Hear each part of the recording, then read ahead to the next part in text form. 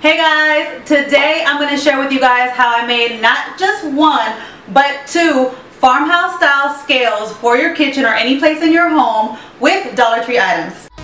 All those days trying to find a place where you'll make them just be alone. All those nights lying by your side, like it's a vibe, feeling it shine under your spotlight. Welcome back to Ria's World of Ideas. If you are new to my channel, I am Ria, and on my channel I love sharing all my ideas that I find helpful in my life and home, and hopefully you'll find them helpful in your life and home as well. So if you're not a subscriber already, don't forget to hit that subscriber button before you leave this video, and also don't forget to hit the notification bell so you're always notified on all the new videos that I put out. So today's video, I'm going to be sharing with you guys how I created these beautiful farmhouse style scales for your home with Dollar Tree items. Now this idea I did not come up with. This was actually a DIYer who has a YouTube channel called J Money. She actually came up with the idea to create these farmhouse style scales. Now she made two different scales on her channel. One that was a larger one, which is the one I kind of recreated, and a smaller version. Now the smaller version one is very popular. A lot of people have been recreating it and putting on YouTube and Instagram, but I fell in love with the big version. So I wanted to create one of my own. Actually, I created two because I couldn't decide on the style that I wanted, and I put my little spin on it. So today I'm going to be sharing with you guys how I took her idea and put my little spin on it and created not one, but two styles of farmhouse style scales for your home. So before I show you guys how I created my scales, I wanted to show you guys this picture that I found online that was also the inspiration for the ones that I created. I was inspired by J Money when she made hers, but then I also looked online to see kind of the different designs that I could create, and this one caught my eye, and so this one was one of the ones I was trying to recreate when I made one of my scales. So the materials you'll need to create this scale is you're going to need first a small wood dollhouse table that you can find in the toy section. You're also going to be using a large plastic planter. You want to get the largest one that they have there for this DIY. And then the glue that I'm going to be using is, of course, that adhesive glue that I always use in a lot of my projects. That's like E6000. And you can find that in the craft section. And you're just going to glue the table legs to the top of the planter. Now you can paint all this separate before you glue, but I was going to spray paint this because I wanted to use spray paint instead of craft paint this time. But if you're going to use craft paint, you can paint this before you attach them, but it's all up to you.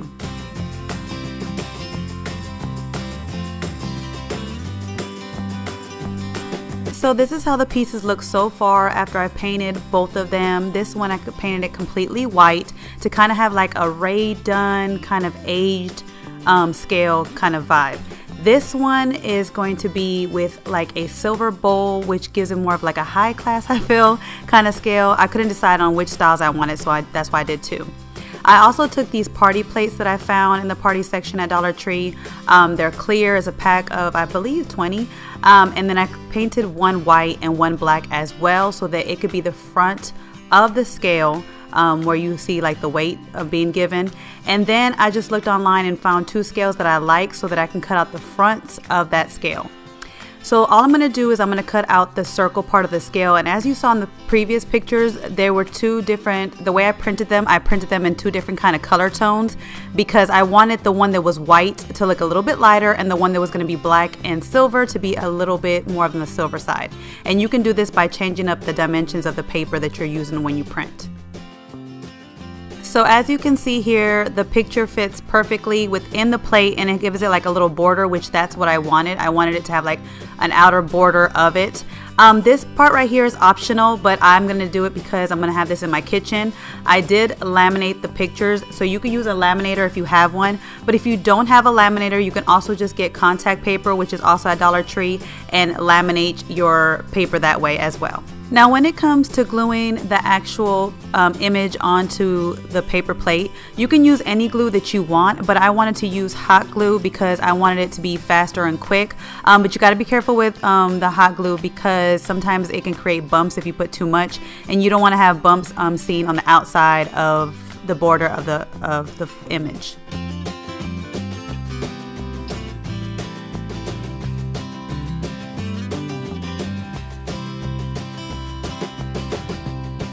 To recreate the scale of the picture that I shared with you guys at the beginning of this video, I'm going to be using this silver bowl that you can find in the wedding section at Dollar Tree. Mine looks kind of beat up because I've used it for other DIYs in the past, but I'm going to be attaching it to the top of the base that I painted black.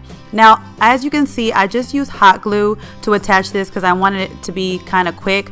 But if you want, you can also use the E6000 to attach this, but I wanted like a quick drying time, so I just use hot glue. If it happens to where it falls off easily, then I'll go back in and use the E6000 for this, but it's really up to you what you want to use. Both would work fine.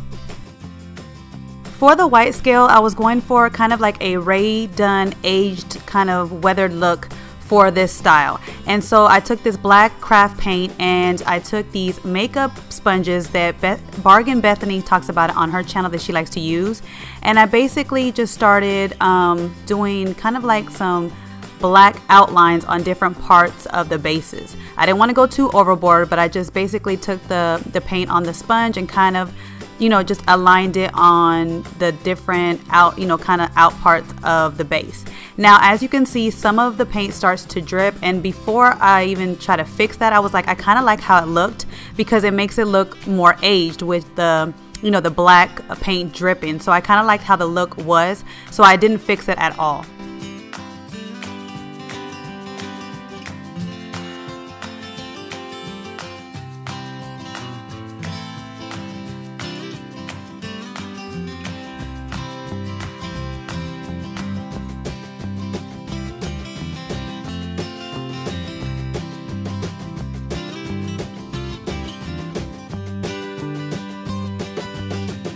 For the border of the plate, I did the same technique, and I actually my hand slipped with these makeup brushes. I have to say, I didn't have the steadiest hands. I told you guys that before. I don't have the steadiest hands, and my hand started slipping with this sponge, so a lot of paint did like kind of get into the middle part. And again, before I decided to fix it, I was like, you know what, I actually like how that looks because it looks like a weathered scale. It looks like a scale has been aged, it's been through some things, so much it's so like Farmhouse, where it's been through a lot and it's been dented, it's been chipped. So I kind of liked how it came out. My messes actually turned into the style that I wanted. So you can do it however you want if you want to have crisp lines, but I kind of like how it looked kind of dripped with the paint, and I kind of messed up because it made it look old and weathered.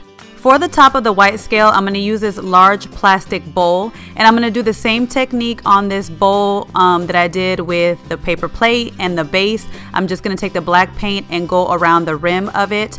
I was thinking about putting some little dash marks on the bowl itself to the front to kind of make it look like it was chipped, but I wasn't sure if adding too much was too much because sometimes you can go too far.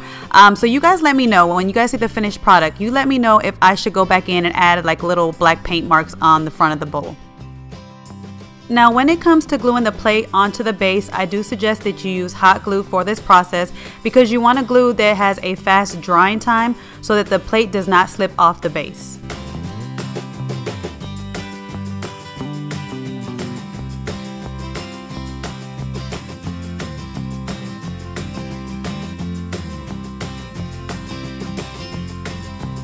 The white scale came out just as I planned. It had a Rae Dunn kind of weathered old look to it, and I thought that the lemons and some eucalyptus leaves that I got from Dollar Tree and Walmart were the best to decorate this scale with. I just love how the yellow and the green goes against this black and white scale. It looks so beautiful, but you can decorate it with anything you like and all year round.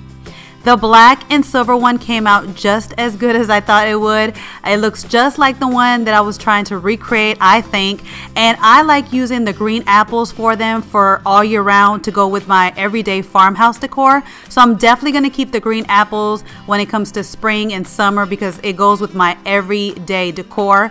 But it can also go with the fall decor if you like to put in some of that green. But this would also look cute with the pumpkins for the fall as well.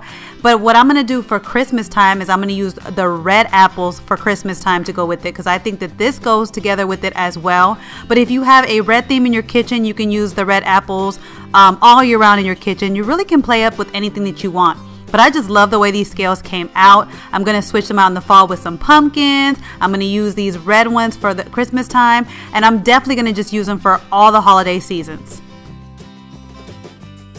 So that is how I created these two farmhouse style scales for my home, and I really love the way it came out. It actually came out better than what I had imagined in my head, and you can recreate either or for $5 or less. So I should have actually made this in my $5 Dollar Tree DIY challenge video that I did last week, because you really can make either or for $5 or less. But it makes a really big statement in your home, and it looks so cute, and you can't even tell that it's not one of those farmhouse style scales that you actually buy at the store that cost more money. So thank you, J Money, for giving us this idea on how to create not only the small version but the big versions. I loved it. I love the way that it came out, and the fact that I made it for $5 or less, I love it even better, because you guys know how I am on my channel. I love doing everything on a budget. So that is it for this DIY today, but I do want to leave you guys with a question, because like I told you guys, I always want to start leaving my videos with the questions so I can get to know you guys a little bit better. So I want to know, what is your favorite DIYer on YouTube or your favorite DIYer on Instagram? Because I share with you guys something that J Money inspired me to do. She is actually one of my favorite YouTubers to watch.